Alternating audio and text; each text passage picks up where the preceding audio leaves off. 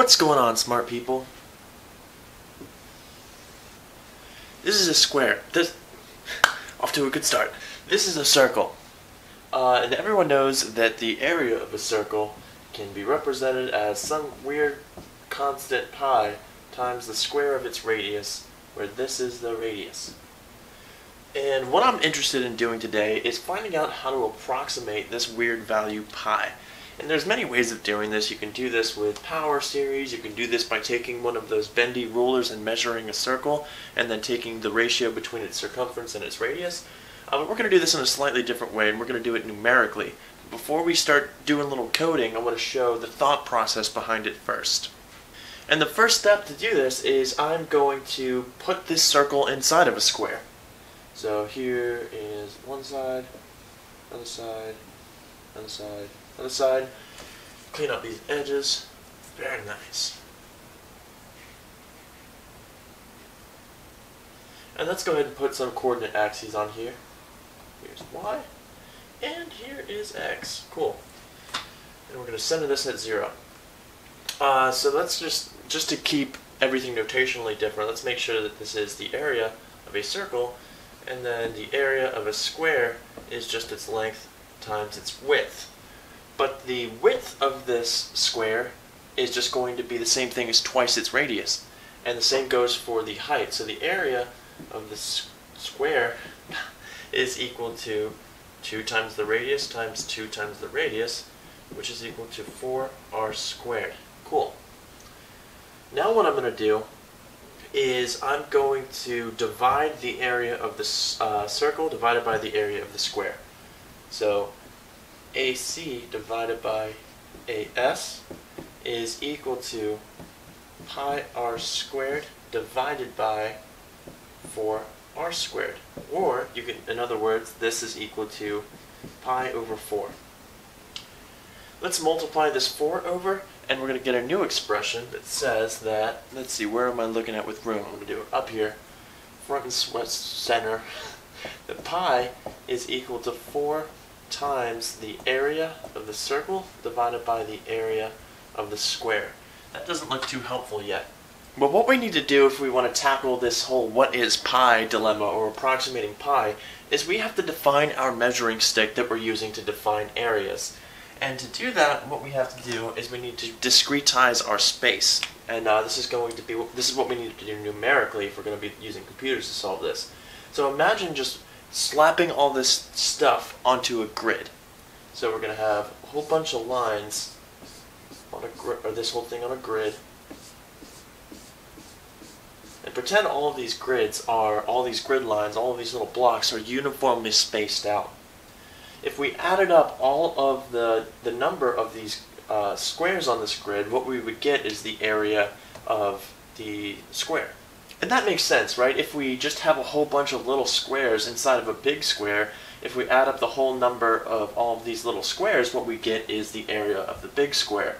So what this is telling us is that pi is equal to 4 times all of the squares that are only within the circle divided by the total number of squares. And what this tells us is that we can approximate pi better and better if we have a closer grid, if we have more squares within this grid. In other words, what we could do is we could effectively have like one big dartboard, and you could have your blindfolds on and randomly pick a bunch of points on this dartboard. You're just throwing them, and you got a bunch landing everywhere. What I'm suggesting is that we can approximate pi to be 4 times the number of these darts that land in the circle. So let's call that n sub c now, because it's just the number of darts that land in the circle divided by the number of darts that land in the total square. Now let's check that this makes sense first before we start tackling this numerically. So n sub s is always going to be at least as big as n sub c, right? If you make it in the circle, you make it inside the square by default. But if you make it out here in this little weird triangle-shaped thing, then you're outside of the circle, so this is always going to at least be a fraction. It'll at least be 1, but probably less, which tells us that this is at least going to be, or at most going to be 4. So what I'm saying is if we throw a dart and it hits the circle, and we just throw one dart, then our first approximation for pi is that pi is equal to 4.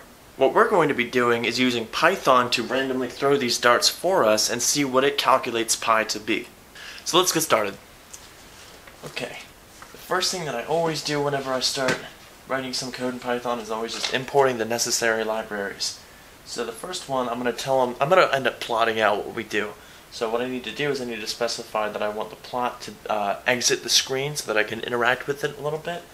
And I just do that by this little %, matplotlib qt5.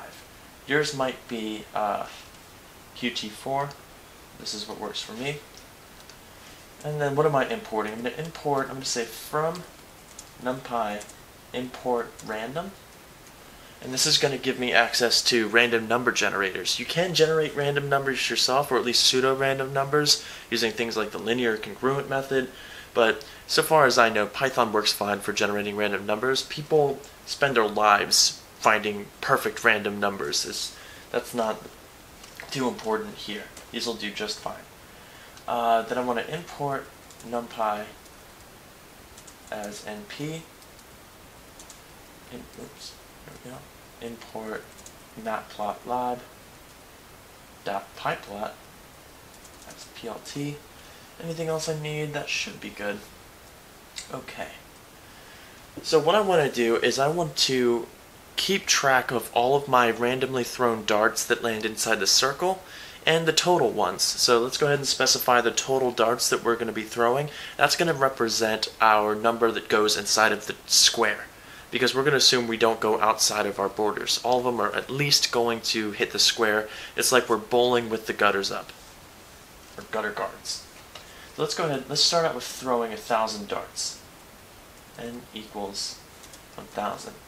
This is going to be darts thrown. And what I'm going to do is I'm going to create a few lists. I'm going to create a list to store my x values that are within our circle, and our y values that are within our circle, and that should be good. So let's see. I was going to say circle x is just some empty list. Circle y is equal to some empty list. Oops. Okay. And what I'm going to say, I'm going to create a while loop that iterates through all of those ends. So I'm going to throw all of these darts, and it's going to stop as soon as I run out of darts. So I'm going to initialize a count. I'm going to start with my first dart, I equals 1. And while this is less than n, so while I is less than or equal to n, so as long as I still have darts to throw, I'm going to create some random x values within the boundaries. So let's put some limits on our x. Let's put some limits on our square. Let's say that our square is centered at the origin, and it goes from -1 to 1. And if it's a square, that means that it's going to go from -1 to 1 for my y values as well. So I'm going to have it create a random x value. I'm going to call x equal to random.uniform -1 to 1. And the same goes for y. Y is equal to random.uniform -1 to 1. Okay. So this is going to give us each time it goes through the while loop, it's going to spit us out one random number, one random x value between -1 and 1, and it can be a float, so it can be a decimal. And the same goes for y. And now what I want to do is I want to hold on to those x and y values that are just within the circle. So how do we specify whether the value is within the boundaries of the circle? Well, what's the equation for a circle? We know that x squared plus y squared has to be less than or equal to the radius, right? Then it's within the circle. So if, let's say, x squared plus y squared is less than or equal to the radius. Now the radius is just going to be 1 because the length of the square is 2. So if this is true, so if our x and y values are less than that, we want to store them. So circle x dot append x, and circle y dot append y. There's probably more elegant ways to do this, but this will work. And let's say else, let's create some points for our square. So we'll say square x is equal to just some list and square y.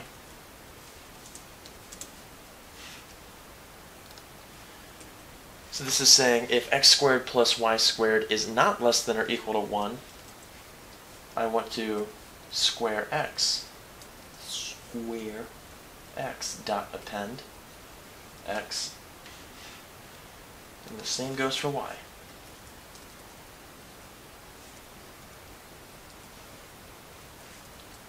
So all I'm doing is I'm separating out the x and y values that aren't within the circle and the ones that are just within the square.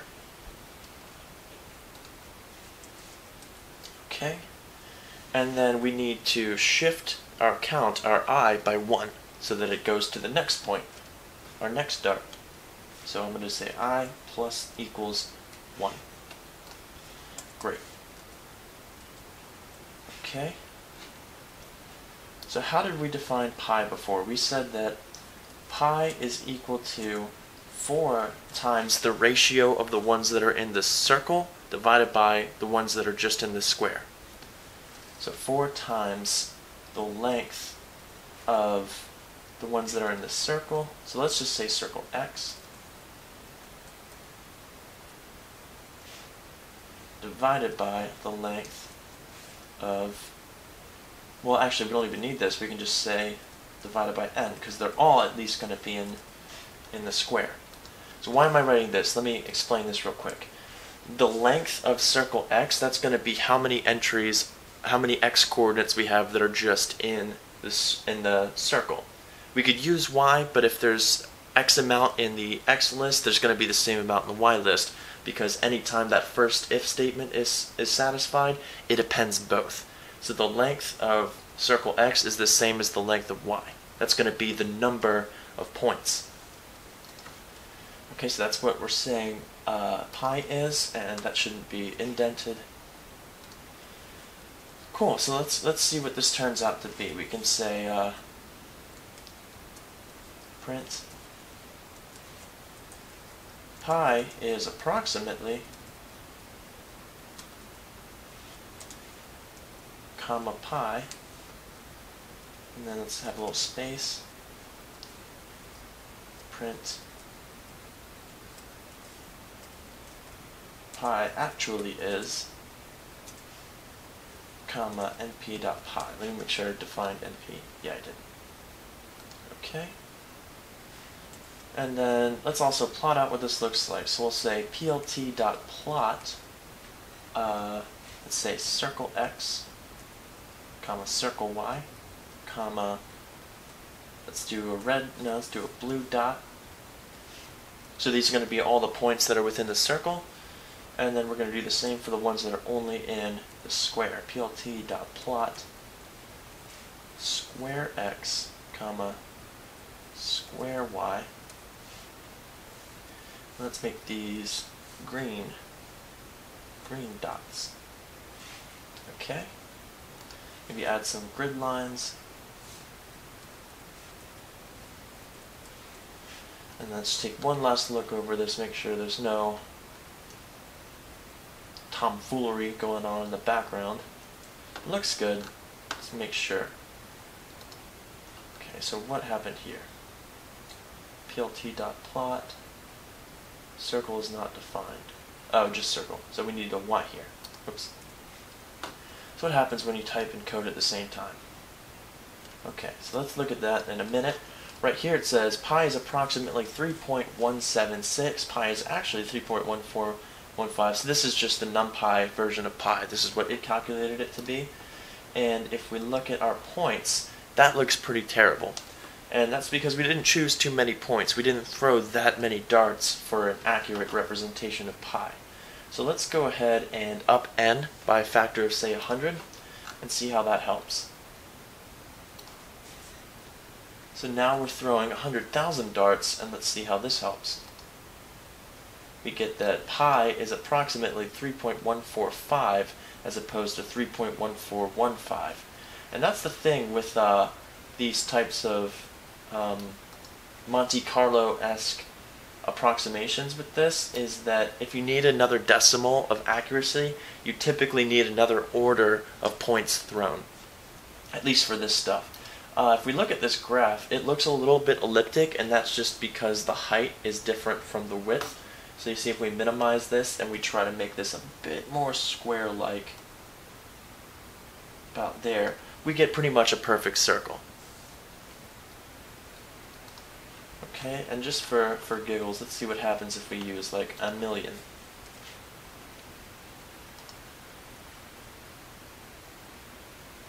You can do it.